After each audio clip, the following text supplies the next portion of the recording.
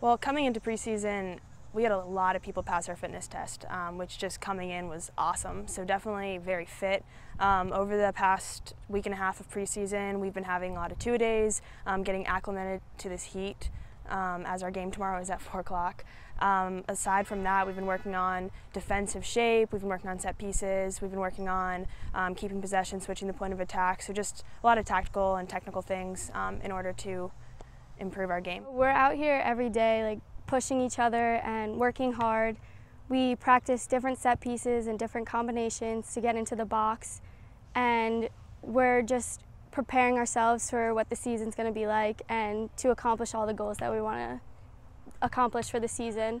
I know a lot of the players are very excited for this game. Everyone should be excited. We're all pumped. It's our season opener and it's home, so we can prove that we can win on our home field. So a lot of the teams we're playing are pretty ranked high in their conference, but to us, there's no worry. We're going to attack it like we would at any other game, any other team.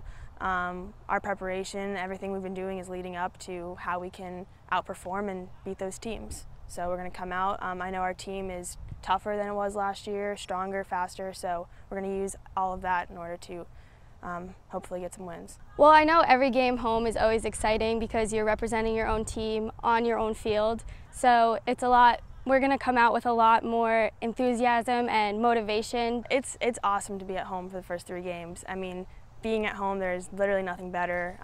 Having fan support, being here, and just the whole atmosphere, being in our locker room pregame, and scoring goals on our home field. So all of that's just really exciting and definitely looking forward to it.